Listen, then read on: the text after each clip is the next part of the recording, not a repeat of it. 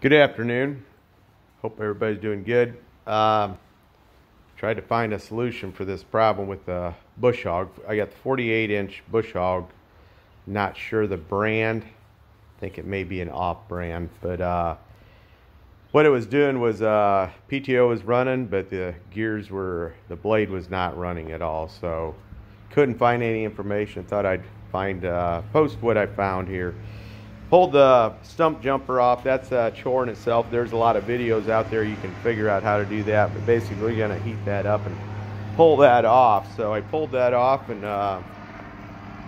then you can get to the gearbox and remove the gearbox from the bushog. After that, what happens is you got to break the gearbox open, which is not hard to do at all. It's 4 bolts and I think 8 bolts on top. Pulls out, and you're gonna pull this out first. This is the problem here. In here, the top gear here, it's got a little slot. Hope you can see it. A key right there, sheared off. So you get a pulley puller on there. Get that pulled off.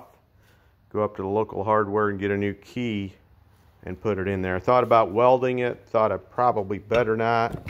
Gearbox comes apart really easy. Drain the fluid out, and very straightforward.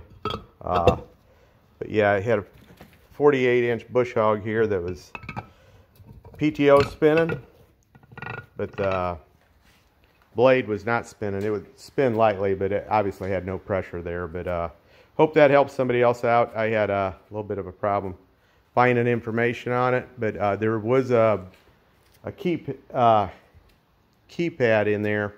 Not a keypad, sorry. There was a key in there in that gear that had sheared. So, hope it helps someone. Have a great day.